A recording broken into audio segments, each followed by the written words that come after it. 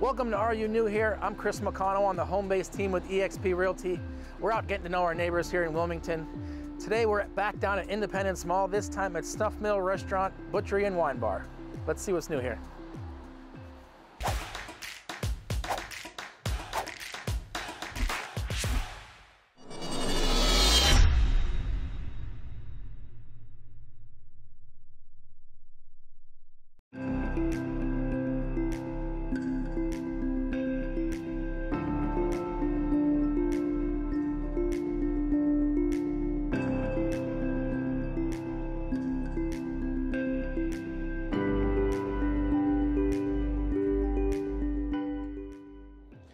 So you may remember our host from a previous episode of Are You New Here. I'm here with Dave, co-owner of Snuff Mill. Dave, thanks for having us over here. Thank you. So Dave, are you new here? So we are definitely new here. Very new, I feel like. So we opened in July of 2021 in this building. This actually used to be my former wine shop, Swig, where you probably met me last watching the shows. But yeah, the ceiling was here, everything was here.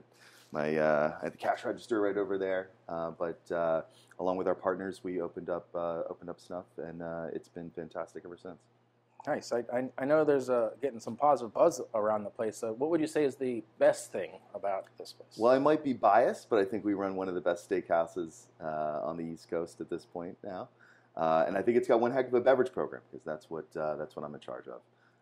From the cocktails to the wine curation, I guess owning a wine shop is enough to let me run the beverage program here. So nice. Well, I noticed there's an entire section on the menu of Amaro. Can Sure. you speak to the entire catalog you have there? Yeah. So Amaro, I have a big passion for Amaro, which is an Italian bitter or Italian liqueur made all over Europe, but it's more synonymous with Italy.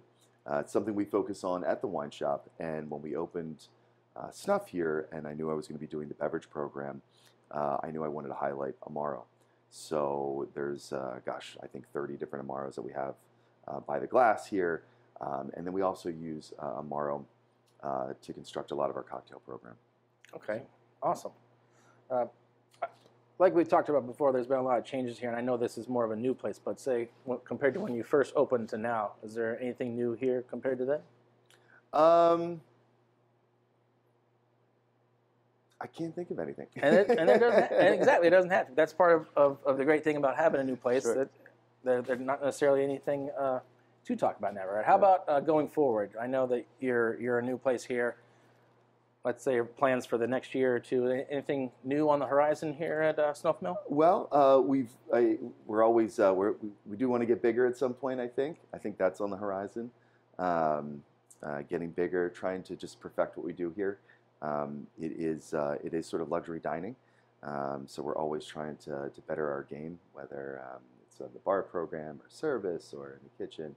We're trying to give the best experience from a food and a service perspective that we can. So we're always challenging ourselves to do that. I recognize that challenge, and I appreciate that. Seems like both at Swig and here that you're out trying to just educate the public in a lot of different ways. So with that in mind, can you educate me on some Amaro? Sure. So I tell you what, I'll pour you, might be a little early, but I'll pour you Broglio is one of my favorites, if I can get it off. This is an Alpine. So this is definitely one of my favorites. You get a little herbal Alpine component here. Definitely shows you the little bitterness.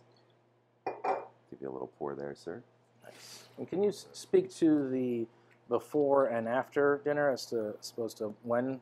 So you might be familiar with the definition of Amaro gets a little tricky. Some people will put things like Campari and Aperol. Those red bitters are certainly in the Amaro family, but sort of a different category to itself.